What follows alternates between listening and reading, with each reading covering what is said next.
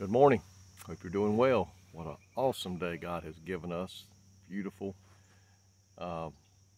Hearing the animals come alive, like I've said before, it's just an awesome sound. This morning I want to talk to you about Isaiah the prophet and how God called him.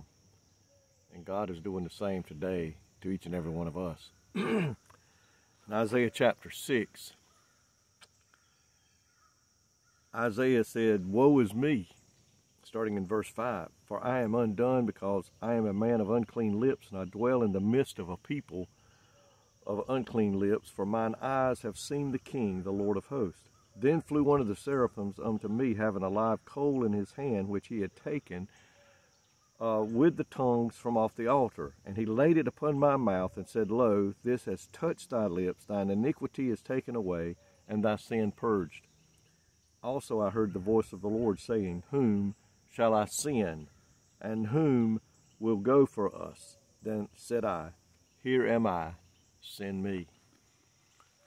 Isaiah recognized that he was unclean. He was not prepared to do what God wanted him to do. And he confessed that. He said, woe is me, for I'm a man of unclean lips. And God sent one of the seraphims over to get the coal and place it to his lips. And that cleansed him. And he said, my iniquity is taken away, my sin has been purged. So then God said, who shall I send? Whom shall I send? Who will go for us? Who will go for me? Then I said, Here am I. Isaiah answered the call. When Jesus was getting ready to leave this earth and go back to heaven after his resurrection, he looked at the disciples and he said, Go ye therefore into all the nations, preaching the gospel, teaching them the way, baptizing them in the name of the Father, the Son, and the Holy Spirit.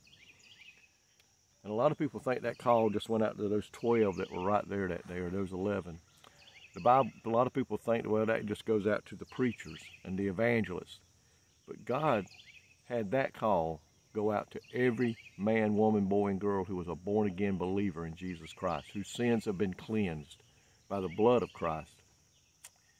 So today, God is looking at each and every one of us and saying, who can I send? Who will do my work? We must be willing to answer, Here am I, Lord, send me. I'll be that witness for you. I'll be that Sunday school teacher for you. I'll be that prayer warrior for you. Lord, maybe you're going to call me into the ministry of somehow, music or preaching or teaching. But Lord, here am I. I'm ready to go and do your will for my life. So you see, today, God is still calling people today to come to know him and to come and serve him and live with him in his kingdom. Miss Eleanor has joined us. So today I'm asking, and God is asking, who will go? The study Bible says, if that command to go out grips our heart, we must respond in the same way as Isaiah did. Here am I, send me. And you know, we as humans, the first thing we want to say is, well, I can't do that. I'm not qualified. I'm not good enough.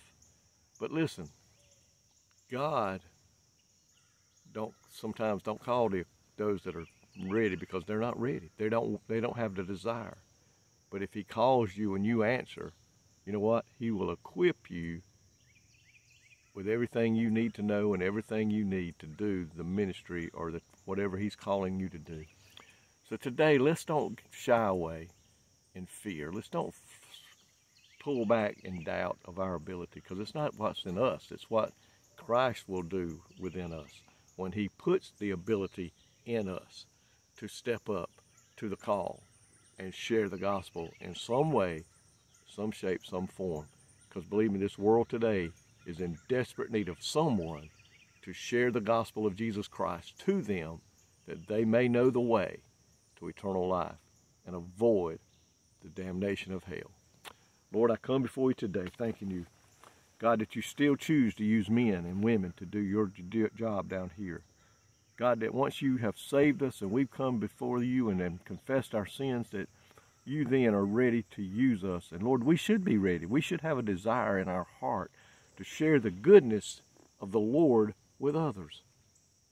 Because, Lord, what you have done in our lives and how you have saved us from sin and you have supplied our needs and met our needs and took care of us should make us want to go out there today and share how much you have done for us and how good you are to those who will serve you. God, help us today to step up to the bat. Help us to answer that call and go forth and share you with every person that we get the opportunity to do so in this lost and dying world. In Jesus' name, amen. May God bless you today.